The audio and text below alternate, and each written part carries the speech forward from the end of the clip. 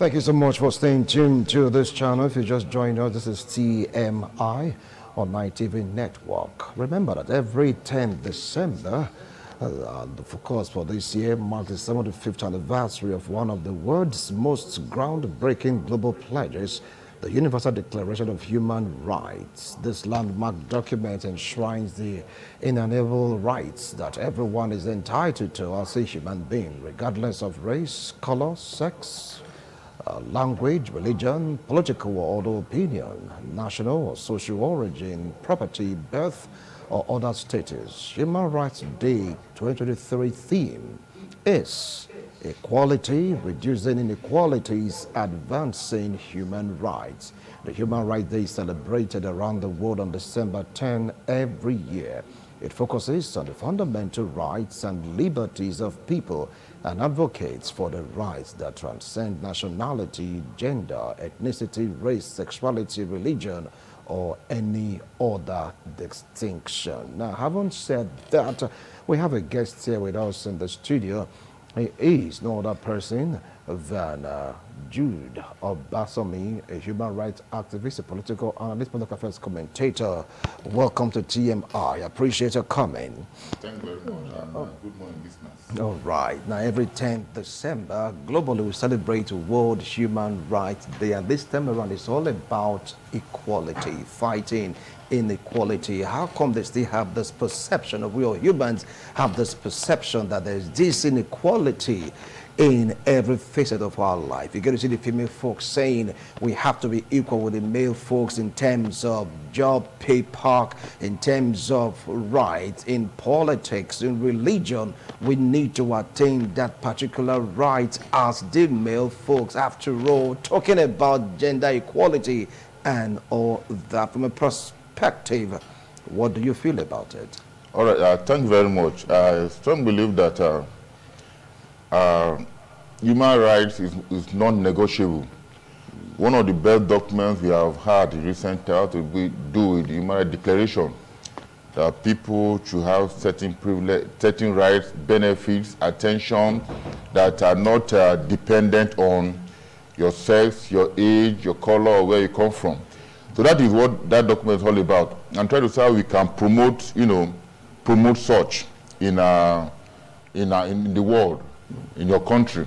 In our constitution, it's clearly stated that as Nigerians, we have some fundamental rights, which whether you are poor, you are rich, you are expected to benefit from such a provision. But what we come to see in our country is that most of the time, people don't have access. Most of the time, most of persons are not even aware of their rights. That is why you see that when rights are being violated, people just feel that, okay, maybe it's my portion, or maybe that is how God wants it. But that is very, very wrong. Most of us don't know. And that's why for us in the civil society sector, we are interested in, and will continue to do it, to talk to people, to educate them about their rights. Because where my right stops, that is where another person's right starts from. So there must be a synchronizing synergy between myself and the other person. So where there's a problem, that will bring to have conflicts, people talk about I'm being denied of my rights or privileges. Yes, you just made, in your intro, you mentioned the issue of women contesting with the male counterpart. I don't want to see it as a contest. But it is a contest. No. No. This is the contest. We are giving it a negative connotation. Okay. It may not be right for those of us that work toward promoting the rights of women. Yes. They are saying that they should be given equal opportunity to put in their best. It's a record that today we mentioned names like Adele Williams, one-time Vice Chancellor of our University of Benin. We talk about the women that led the Aba riot, about taxation when women felt in Aba that they were being subjected to unnecessary taxation and taxes. Yes. Women came out, but the men were drinking their tombo somewhere. But women said, no, we have to come out. And then watch of recent, women are coming out to contribute their quota. It's not, we are not, sorry, people feel that we're in a man's war, but for me, I feel that, sorry, we must complement, the women must complement what we are doing. We are not competing. Because if it is good for Mr. A, definitely be good for Mr. B. And recall that Mr. B might have a wife, might have a sister, might have a daughter, that the benefit he is accruing now might also, trickle down to him. So I believe that the women are just saying that let us be given the opportunity to serve. They are going to point to contribute their quota. Recall about the affirmative action is still on, but the question is, how many states in our country, even in the presidency, have been able to imbibe that? Here we go to some states, the level of appointment of women is very poor. We want to commend the Governor Basek for at least trying, but I believe we can do more to give women the space to occupy sensitive positions, and they will deliver. Do you understand? I want to commend the Commissioner for Women Affairs, she's a woman, for her drive in trying to ensure that this issue of gender challenges, gender issues, are brought to the minimum level. Women should give the opportunity. That's what the team talks about, that we try to see how we can reduce, so we cannot eradicate it. Yes. We work toward reducing it. How do you reduce it? It's by creating an enabling environment for women or for people to give in their best. Do you understand? But by the time you now create this, so you are giving opportunity, but you are creating unnecessary barriers, unnecessary obstacles that may not enable them to give in their best. Is not good at all. So we believe that as we mark the year 2023 Human Rights Day, it's an increased demand on government, demand on the people to know their rights and ensure that those rights are not infringed upon. Recall, there are certain rights that a suspect, is supposed to enjoy and go to the police station. But most of the time, they just tell you, once you get to the police station, you cannot talk. You have to keep mute until maybe a lawyer comes to interact with you. But that suspect has some fundamental rights, which it should not be deprived, enjoying. Come to the issue of education. You will say that fine, because you are from the South, you scored 300 or 340, you may not be able to secure admission to university to read medicine. Whereas another person from another part of the country, maybe from the core north, scores about 120, I give that person opportunity. At the end of it all, this same person will now come into the society to begin to work. If that one proper, it's not proper at all. So we should give people the enabling environment to give in their best. And I can assure you, when people are given that environment to work, Nigerians are very good persons. You begin to ask us, why is it that when Nigerians travel, even our so-called, our soldiers, those in the armed forces, when they go on foreign missions, why is it that they excel? And they come to Nigeria, they are unable to excel. It shows that the environment over there might be conducive for them to bring their best. So when we have such environment, people are prepared to give their best. And I want to appeal that more opportunities should be given to women to come and govern. Or maybe we that are the male folks now can also learn from that style of leadership. All right. Now, let's zoom in more. Though you've given a very strong foundation to the discussion, let's zoom in more to Nigerians. Some of the opinion that Nigerians' rights have been trampled upon because they do not know their rights. Some are saying even if they know their rights and they try to enforce it, there may just be a serious backlash. What do you have to say about this? It's just that based on my little experience working in the space, I realize that most of us don't want to suffer a little. You have an issue, a policeman comes to arrest you, the next thing, you begin to cry, you begin to call people, come and help me, I'm being victimized, without actually expressing yourself properly. You are driving on the road, you commit a crime, and there's a penalty for it. You are unable to face the penalty, you begin to call one or two contacts to come and help you out. Now you go to the gas station to go and get some fuel for your vehicle and realize that, sorry, what the attendant is selling to you, not up to a liter. You are unable to talk. After all, thank God I won't have the fuel to buy. You go to the school, maybe a lecturer, feels, a lecturer is engaging you on some other activities that are not proper at all, or maybe write an exam and you fail, and you don't have the moral confidence to engage the lecturer. Or they find, I wrote this course very well, I did the assignment and what have you, how come did I fail? Or you are in a relationship, in a relationship and the relationship is not favorable enough, and you just feel that, oh, what will people say about it? Let me just continue to bear. You end up dying in it. You have a right, at least, to cry out. To cry out. And that's what we are saying, that people should speak out. Most of the time now, the male folks are even violated at homes. But how many cases do we hear? We only hear women being violated, women being tortured. So I believe that we must scale up by creating more enlightenment. There are several documents that people can, get across to, look at them, and you get yourself equipped. And again, there's nothing wrong in you if you decide to join any of these social movements like activist platform, you have the Council of NGOs, you have the Edo School, and many more. You can join, and we also learn. But most of the time, we are complacent. We are not interested in doing anything.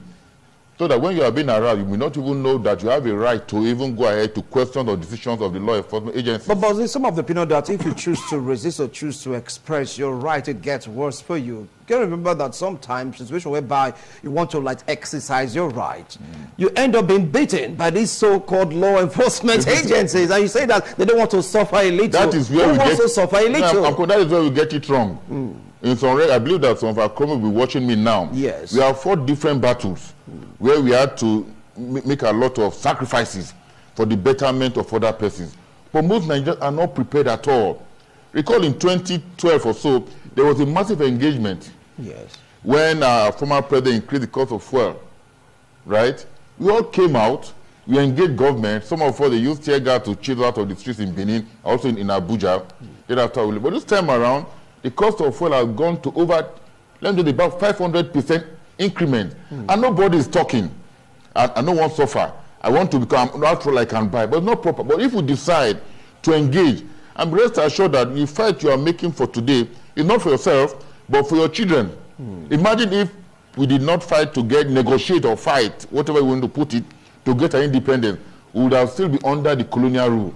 So Nigeria must be prepared to engage. I'm not saying that we should go and destroy or fight, but there are other constructive ways of engaging government, of engaging those in authority, even engaging those in your community to ensure that your rights are not being violated. But as I said before, nobody is prepared to make one or two sacrifices. I was driving into Ekpoma yesterday, Benin yesterday, and there was a terrible, traffic jam on the express road. I looked at the other cars, and for all of us, were just struggling to see how we can maneuver to pass. I came down from my car to help in controlling the traffic. Somebody told me, "Oga, go into a motorbo, what's your business?" You can imagine that. Whereas I was not doing that for myself, but to ensure that we have easy passage. So you can see that Nigerians, we have the state has reduced us to a level that we don't have value for our life sake. You just feel that anyhow I can survive, anyhow I can make them just go ahead. What about the reckless bills by BDC? We have been engaged, they're going to engage. Some people just, I beg, I'm tired. Let me just go and get my solar, let me get my fuel, even though it's expensive, and I'll power my gen, I'll have any energy to do what I want to do. So you can see the level of frustration among Nigerians, so that nobody is prepared. Somebody will say that, sorry, those that are fought, what has happened to them? It's either they lose their jobs, or they are prosecuted unjustly. Or they pay the ultimate price. That is it. Like what fella said, I no one die. Mama dey for house, Papa dey for house, Pikin dey for house. Is that what is really affecting the minds of Nigerians, even right now, to at least fight for their rights? That, when Fela was singing some years ago, yes, some parents said the guy was on drugs, was unconscious. But I tell you this, that's what is happening right now. He sang about, they are all happening now. When he said Mama dey for house and what have you, now, depending to what is going on now, nobody wants to make that sacrifice. Things are going bad, but people are not talking. Your rights have been infringed upon, and nobody is talking. We thank the National Human Rights Commission. We have a state branch, right? Yes. But I asked the state coordinator, that was last week, that how come we are only situated in Benin? If, for example, there's a case about human rights in Akoko Edo, my local government, my village in Moga, how will I get to Benin to come and share my pains or my worries? He now said, sorry, we are only operating in Benin. What they can do, they can put some calls across. So you can just imagine that. So you can even see that the institution of government that has been put in place now to address these issues are more or less not too effective in other suburbs. You only see it in major cities, which is not helpful at all. So it's an appeal. If you want to see how best, you want to make that commission to work very well, I want to see how people can know their rights. Their rights. There's nothing wrong in them having branches. In local government, you have the social development unit. What are they doing? These are some of the things that you're going to do. You have the National Orientation Agency, NOAA. What are they doing? These are agencies of government now put in place now to see how they can drive the message, how they can inform the people about their rights. I want to commend activists, comrades, that with the little resources we have, we are doing a lot of work, trying to talk to people about their rights, letting them know in case if there are issues, who I know you can meet. And for some of us now, we have been able to engage constructively. No thanks to JDPC, Josie Maria, and some NGOs now that they are focused more or less, see now we can educate our people. What we need is education, and that will to be able to implement what you've learned. All right, someone's saying in the country that we are living in right now, freedom of speech is like, you know, free, but freedom after speech, talking about the consequence, that is where we have issue. Is this also a factor that is really, you know, will last, say, making some persons not being able to speak out, even when they know that they're being oppressed? Freedom of speech, yes, it's free. You can say whatever you want to say, but our freedom after speech is not guaranteed. Okay, you know, the government of, I think to that of Buhari or Jonathan, President Jonathan then, who went ahead to talk about the Freedom of Information Act that was eventually that was passed. Yes. And some of us felt that at least now we'll be given the right to talk, but we must talk what? Constructively. We give the right to express our opinions. We must express in such a way that you are not being abusive or what have you.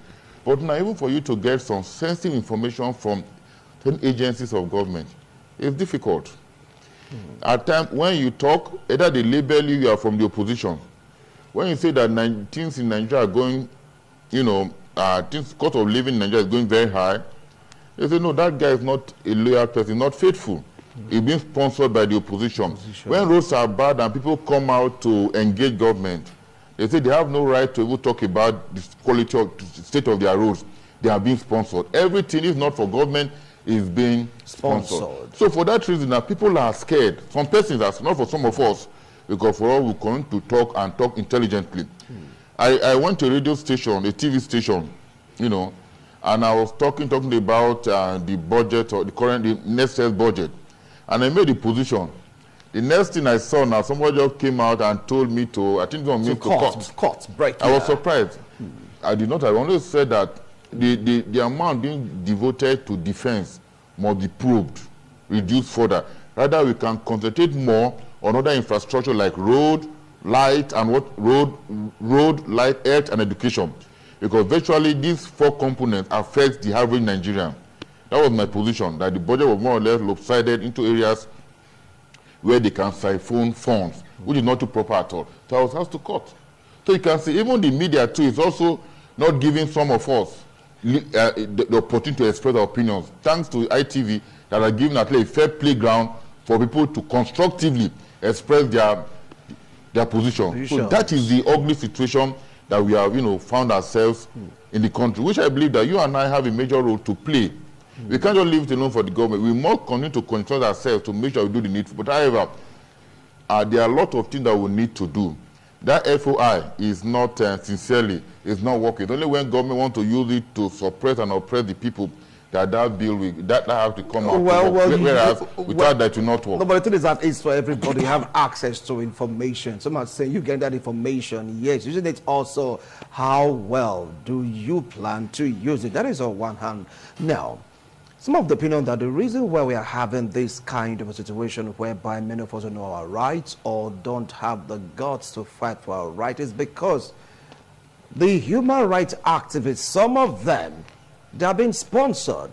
Some of them are now virtually into politics. Hence, they are lopsided in their sense of judgment. What do they say about that?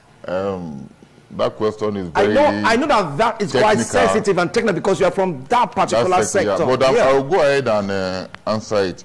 The civil society activists, comrade, we lost it when, after we fought for the return of democracy, democratization of the country, we did not take part. We allowed these guys who never knew what was going on in the country to become governors, to become House of Reps members, to become president. At the end of it all now, we were far from governance. And we kept on complaining. Whereas we were the ones that fought to ensure that we had democracy.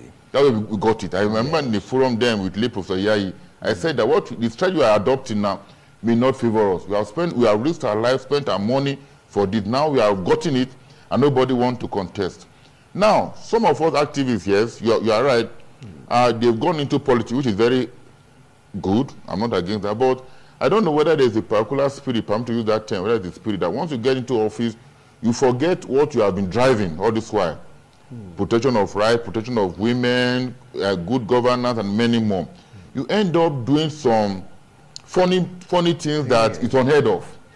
So for me, I get so ashamed at times. That's when they call me at times, comrade, Una. You guys are supposed to be comrades, but you guys have come to raid the system, which is very sad. But for me, we have in as far as we are living on earth, issue will definitely come up whereby these comrades might be looking for one or two appointments here and there. We'll be the one to say, sorry, this guy is not fit. They are, most of them are in government, and even in those states, most, I don't want to mention names, you know what I'm saying, they are occupying sensitive positions. Some are saying once they are given a position in government or governors, they will just stop talking. No, it's stop talking. They just stop acting. No, excuse me. If they see things going wrong, they turn their face. They don't want to talk anymore because they are there in government. How come? Excuse me.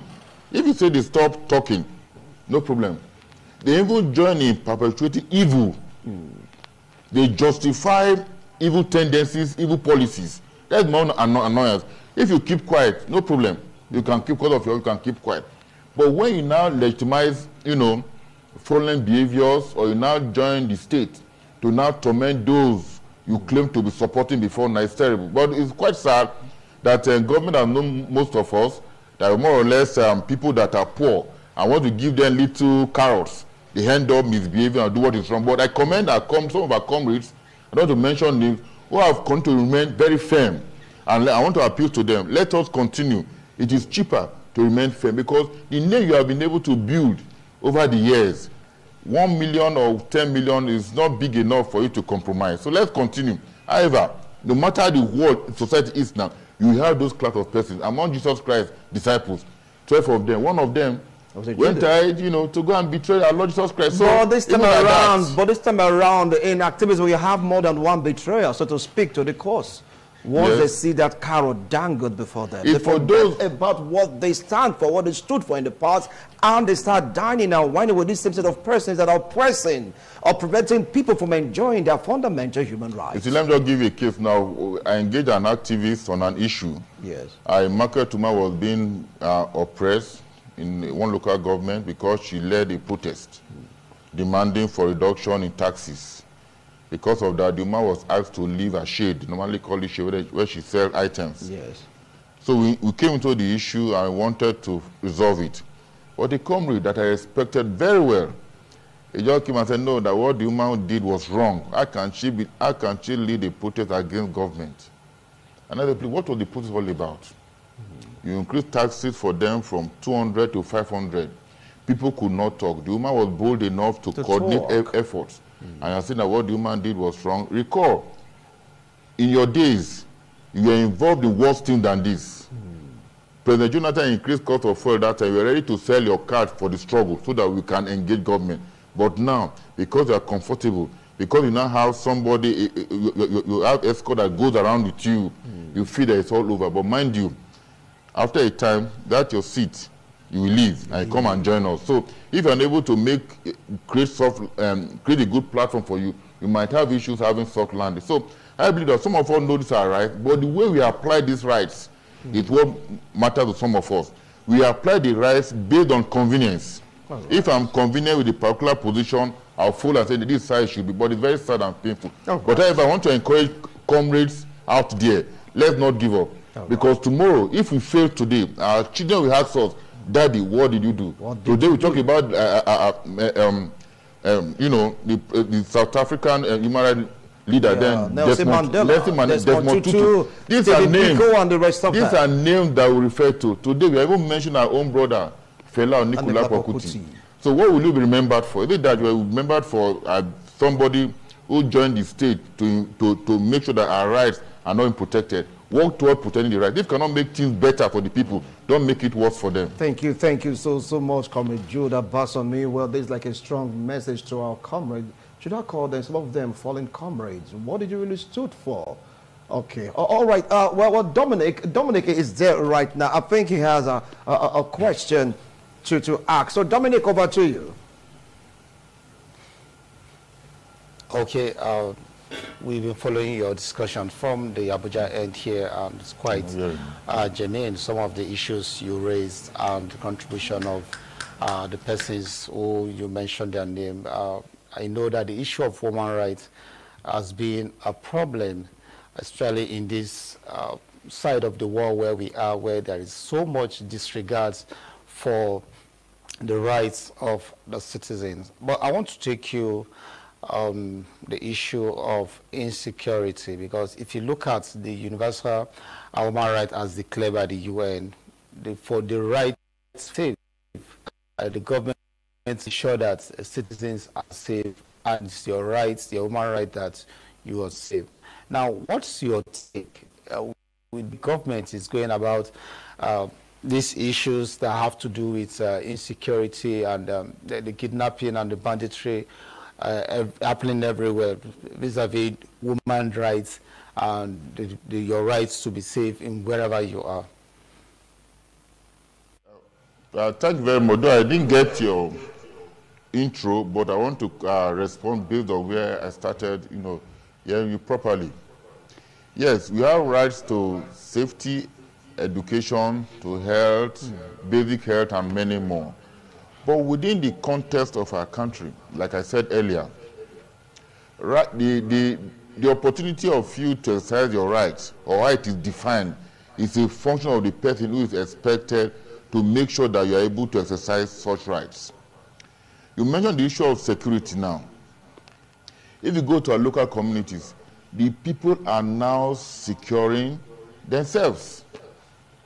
We mean that government, to a very large extent too, has failed in that area. Billions of naira have been spent daily on security. I was shocked when the army chief came to the National Assembly and said that the problem they are having is the judiciary. The problem we are having is the correctional centers. You can just imagine how we have gone ahead now to imbibe this BSc, that is blame another person for your failure. People are no longer sure of the state securing them. Between Ekpoma and Auchi, you need to see the number of vigilantes and to understand some level of soldiers trying to secure the people. The people have lost faith. But however, we cannot say that we are going to have our own private security undermining that of the state.